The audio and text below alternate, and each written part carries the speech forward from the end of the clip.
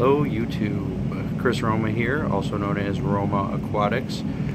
I decided to do a video on my basement since I was going to do the 10-gallon rack video next. You'd see the basement in that video, so might as well show you this build first. So the wall behind me here, that is a new wall. Let me switch the camera here and I'll give you a better view. Okay, so you come down the stairs there into my basement. Anything up here, that was there, this was there. The white's all new. Obviously I haven't finished it yet, but I thought I'd put an aquarium in the wall since I was doing this. And then once this wall is new as well.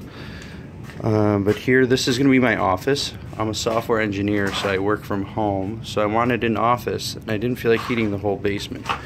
There's where I'm working from currently. So I can't wait to finish this. But as you can see, I'm going to have another tank here, and then there's possibly room for another one down there. But yeah, so this is going to be a Discus tank because it's going to be the show tank for the bar. This is going to be probably a royal blue tank. My desk is going to go over there, and there's probably going to be a couple other tanks on the desk. But over here is where I was planning on putting, that shelf's going to come down. I was going to put my 10-gallon rack there, like maybe a 3-tier system with maybe 5 or 6 10 gallons across each row. So that would be cool. But that's the basement build. I'll keep you updated on how it's going.